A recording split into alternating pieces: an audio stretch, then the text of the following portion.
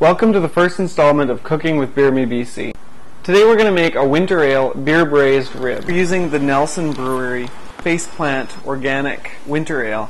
You can use any winter ale for this one, but today we've chosen the Nelson. First off, you're going to want to chop some onion. I've used one full onion for this recipe. Chop the onion into centimeter-like squares. After you've chopped your onion, start heating a pan.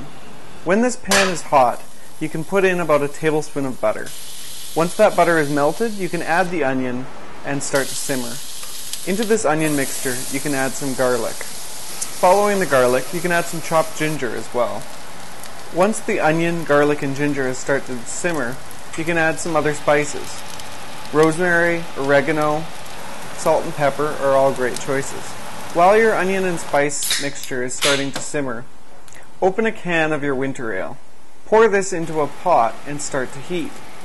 Into the beer mixture that's now heating, you can also add some brown sugar. I've added about 2 tablespoons. Once the onion mixture has browned nicely, mix that with the now simmering beer mixture.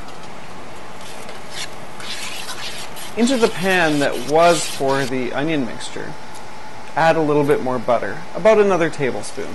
I'm going to put a little bit more garlic into this butter mixture. Once the butter and garlic are bubbling nicely, I'm going to add the pork ribs. Once the ribs are nice and brown, we're going to move this into the other mixture and actually start boiling the ribs. Remove the ribs from the pan and put into a pot with the beer mixture. Allow the whole mixture to simmer for about another 20 minutes. We want the beer to reduce down and create a bit more of a sauce. We're now going to take the ribs, put them in the baking pan, and then put them in the oven. I'm going to put this at about 400 degrees for about 20 minutes. I'm not going to cover the ribs at first as I want the sauce to reduce. As it does reduce though, you may need to cover this with tin foil in order to stop it from burning or drying out. Once the sauce is thickened and the ribs are fully cooked, remove from the oven and let sit for another 10 minutes. After 10 minutes, the ribs will have set and you'll be ready to eat.